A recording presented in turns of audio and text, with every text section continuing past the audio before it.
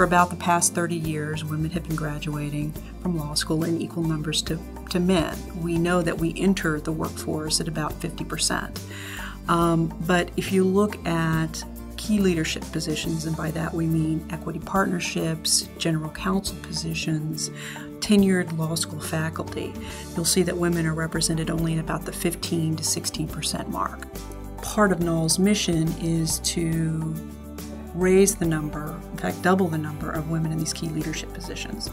NAWL really is an organization that strives to provide valuable resources for women in law firms, corporations, government, and academia. We really aim to have programs that reach women at all different levels of their career.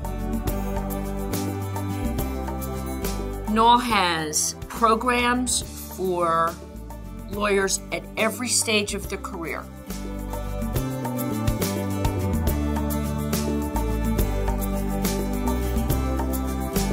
One year before the annual, we had a dinner, and there were 6 women sitting at a table. One from New York, Chicago, Miami, Minneapolis, Dallas, and San Bernardino. That's networking at its best. Being in a room full of wonderful, dynamic, warm, supportive women is motivating. And it's inspiring. And I go back to my workplace and I feel inspired by the stories that I hear, by the support that I've received, by the information that I get being around professional women. It offers the camaraderie that a lot of women lawyers need in order to advance in their careers.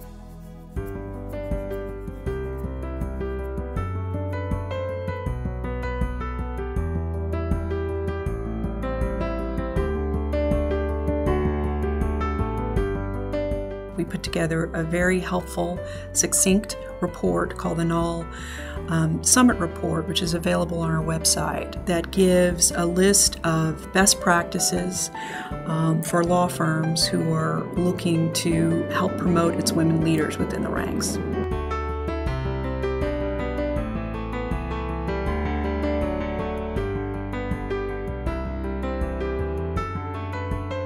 I'm really honored to be here this evening on behalf of the National Association for Women Lawyers, whose president, Lisa Horowitz, is seated behind me as I speak.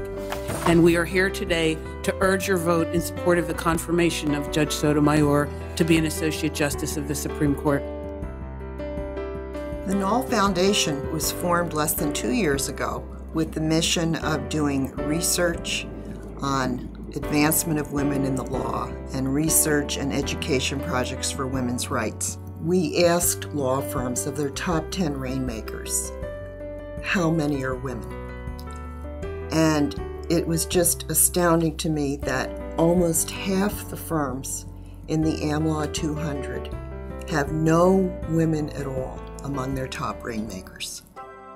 My hopes for NAWL in the future are that we will be and continue to be the voice for women in the law, that we will collaborate, whether it be with individuals or sister organizations, to advance women in the profession and women's interests in and under the law. I really want NAWL to be the go-to organization for the promotion and retention of women in the law.